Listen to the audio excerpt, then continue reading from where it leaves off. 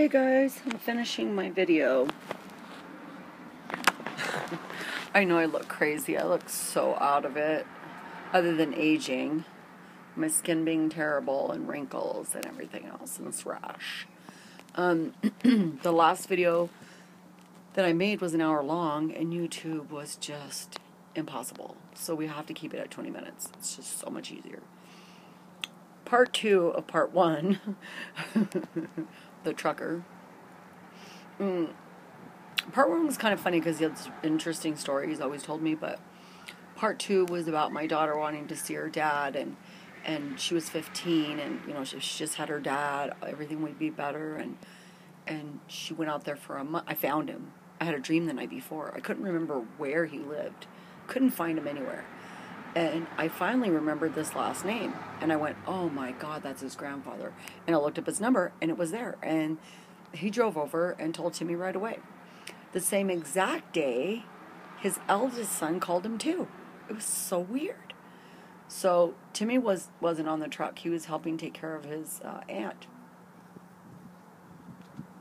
So we get to talk again, and I have this boyfriend that I've had for 8 years. He's on his second tour of Iraq, and he's just like a wackadoo. And Timmy was like stability. So Kimmy went out there. She didn't stay a month, stayed 2 weeks. She hated it. She had to share with her brothers and sisters.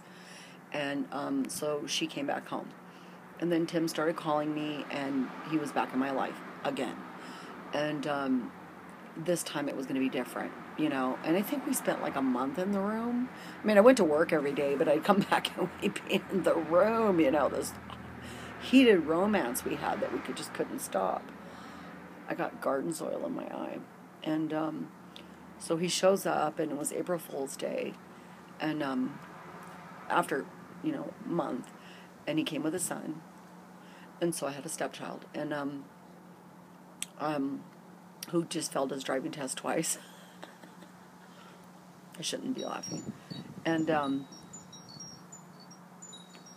at April Fool's, Timmy told me, we should get married today. I said, are you kidding me? Our marriage would be a joke. And he said, well, will you marry me tomorrow? And I don't know why I said yes, but I did. After all those years of running away from him, I finally decided to marry Tim. So we got married, and a year later, he pissed me off in the living room. And he said something really rude and like trucker talk stuff. I'm outside. It's windy on my garden pot. And so we were, he said something really rude to me, and I went upstairs and I said, leave me alone. I'm going up to my room. And he said, fine. He got mad. And I went up to my room and I turned on the TV, and my flat screen was trying to chill out from this thing he said and not getting angry and all that jazz.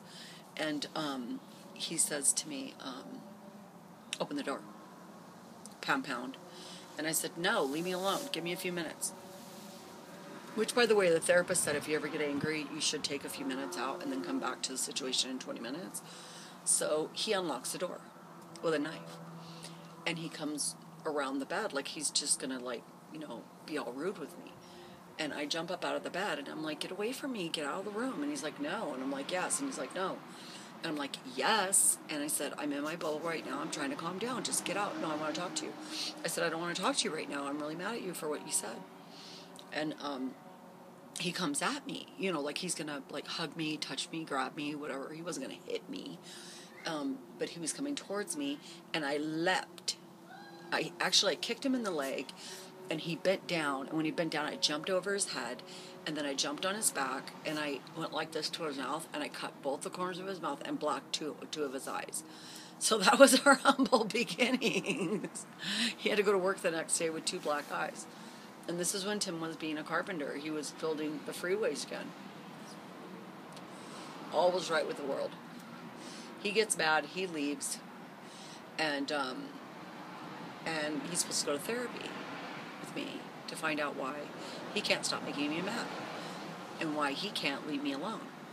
And because he does that. Not now, but he used to. So anyway, I go to pick him up for therapy because he's staying at the construction guy's house, and he wants me to go to the basement, which means he wanted to sex me up. And I said, no, get in the car. We're going to therapy. We have an appointment in like an hour and a half. And he wouldn't get in the car. So he promptly left on a truck, and I didn't hear from him for another month. In the meantime, I did divorce papers. I was so adamant about this. And so I filled them all out, had them sitting there, and I asked for $1,200 a month in spousal support, even though I was making $2,000 a week. And so, I don't know, a couple months later, Timmy calls me late at night like he always did. And I answered, and I was probably high or drunk or one of the two. And he said, hey, baby, what's going on? And I was like, hey, baby, what do you want? And he was like, hey, baby, I'm in Montana, which means I'm coming to Colorado, which means come with me. So I was like, no. So click, I hang up the phone. And so he calls me a couple days later, and he's like, I'm at the Jujub truck stop, which I had never been there. It was like this weirdo truck stop way out in like 30 minutes from here. And so I show up, and I'm all dressed up. And I've got like heels on like that, and I'm being crazy. And I was thinking like I was going to tempt myself with him and show myself that I could do it. Oh, no sooner did I do that, I was in the sleeper berth with Tim. God. And so he's like, go get your stuff and come with me. And spend some time with me on the truck. So I promptly came home, picked up my dog, locked the house, packed my bag, threw the divorce papers inside my bag in case he pissed me off again, and got in my bubble. And I'm a bubble person. Don't get my bubble. Don't get my space when I don't want to talk to you. And so we went on a 29-day journey in which I got a yeast. I had a urinary tract infection. I had to go to the hospital. Timmy couldn't get his truck down the road, so I had to walk there. He wouldn't stop what I wanted him to. Like when I had to pee, that's why I got the urinary tract infection. He would drive literally between 70 and 90 miles an hour late at night. And I would be sleeping in the sleeper berth and going, am I flying? And I would wake up and go, Tim, and he'd go, I'm slowing down. And I would hear the jakes. So literally my husband does 70 to 90 miles an hour down the road. That's just his normal speed. And so I start to get upset, and I'm not liking this, and it's getting really bad out there, and I'm thinking, this is not fun, this is not a journey. He did take me to go see fireflies, which I had never seen in my life, because I grew up in the desert, and there's no fireflies there. So I was really mad. And so one day he's loading and tarping. He was really dirty, and they shut down the facility, and he was in the open area, and he was tarping. And he was really dirty, and I was like, oh, God, he's going to come in here all dirty and mess up the bed again and mess up. He's a very messy truck driver. And I just thought, man, this is the time. So he's like, hey, baby, what are you doing? And I was like, hey, baby, check this out. And he was like, what's that? And I go, grab it. And he grabs it, and I go, you've been served. We didn't speak for, I think, 10 days before we got home. I came home, I was very angry, because not only did I get sick, but he's driving like a freaking maniac. Oh, my hair always gets stuck in this clippy thing. It drives me crazy. And he gets these divorce papers, and he was so freaking mad at me. Well, I was mad too. I mean, he just took me on this journey, and it was horrible, and it was supposed to be this romantic trip, and it turned into a nightmare. And I don't even want to get into all the details of that, other than him driving 80, 90 miles an hour in the middle of the night and during the day, which would make me like, mountain slopes, what have you. So he brings me home, and he walks me up to this ferry step, and he says, I'm never going to see you again. And I'm thinking in my head, no, because we just keep bumping into each other all the time. And we've been together and been apart so many times I can't even count in 29 years. And so when he was walking up the sidewalk, he turned around and he's like, bye, baby girl. Like, guilt trip. And I'm like going to stand my ground. So I go down and I file the papers. And I'm thinking, well, there's no kids. There's no child support. Okay, spousal support. But, like, I don't have to come back to court. Like, they're filed. They're done. I did the, serve thing. I did all that. I filed this paper, that paper. And, in 6 months, they'll send me the decree. So I told everyone I was divorced. Well, a couple months later, Tim called me. he was in Montana again, or Wichita, and said, "Hey, baby girl, what's going on?" And I was like, "Oh no, he wants to come in." And I was pissed. He was working for Western Express. I was so pissed.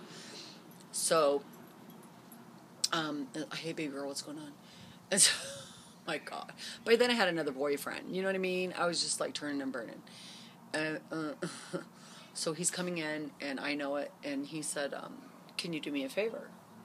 Well, I'd always done Tim favors. I mean, if he called me and asked me for something, I always did it, you know.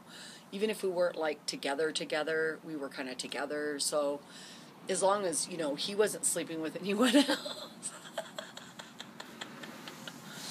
And Timmy didn't have any girlfriends or anything. So, he always stays alone up there. So, anyway, because Timmy, once he loves you, he only loves you. Like, he loves you. And that's all he loves for the rest of his life. So he comes in, I meet him at the truck stop, and he said, "I really, really, really need you to show me my divorce papers." And I was like, "Well, yeah, okay," being the smart aleck that I am. And I bring him to the house, and I said, "Come down to the basement with me, and we'll dig up the divorce papers. They're in the file cabinet." So we go down there, and I open up the envelope. I had never even opened up the envelope. I open up the envelope, I find the court paper, we open it up, and it's like, "Why didn't you come to court?" And I'm like, "We're not divorced." And he said, "Okay, well, will you take me down to the county building, because I want to make damn sure we're divorced." Well, the whole time I'm not realizing that Tim's actually trying to get back together with me, but I didn't know that. I thought he was just trying to prove this divorce thing, which I think in his heart, maybe he was just wanting to know if it was over, or maybe he was just had ulterior motives. So we go down to the courthouse, and the little Mexican man said, "The only record I have on you is a divorce, marriage certificate. There is no divorce. You're still married." So that leads to part 3. Tim and Cindy are still married, even though Cindy thought she officially divorced him. And I'm a pretty thorough, accurate woman, too. And this will go in the Ice Road Trucker video playlist on my YouTube. Oh, my God. Yeah.